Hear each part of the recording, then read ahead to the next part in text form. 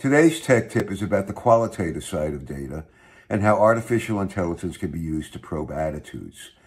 One way to understand the feelings behind the results is sentiment analysis. It helps us to see why things happened the way they did, and it's where the word cloud shines.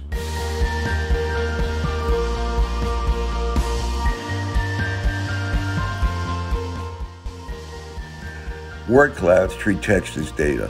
Sources like online reviews, questionnaires, social media, and focus group transcripts can help figure out the emotional tone of the responses. Word clouds are a powerful way to create a visual representation showing the relative impact of individual words. The most frequently used or prominent words appear the largest. The color of each word can show whether it is positive, negative, or neutral. The data source can be from a text document or spreadsheet. The first step is to clean up the input, which is a topic for another day's tech tip. Once the source data is cleaned up, it's time to get to work. The most flexible way to create useful word clouds is to write Python code. You'll need an IDE, which is an app for writing the code, and you'll need to speak Python. In case you don't write code, you can work with an AI bot to create the Python code and paste it into the IDE. As an alternative, chatbots can make word clouds. There are plugins for text documents that are fast and relatively effortless. The price you pay for speed and ease is less control of the output.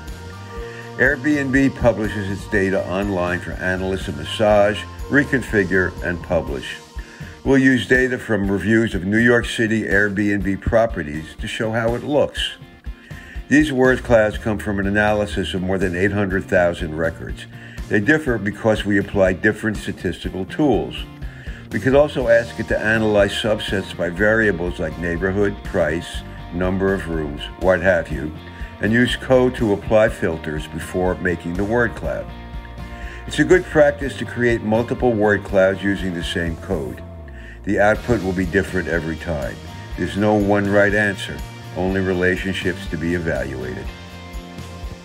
And that's today's bite-sized tech tip. There are more videos on our YouTube channel. Check them out. We also have a blog with scripts and details. Links are in the description. You can like the videos. We always appreciate the props. Drop us a line in the comments. Interaction builds community. Subscribe to the channel to get notified whenever we upload a new video. But most of all, get with AI before it gets to you.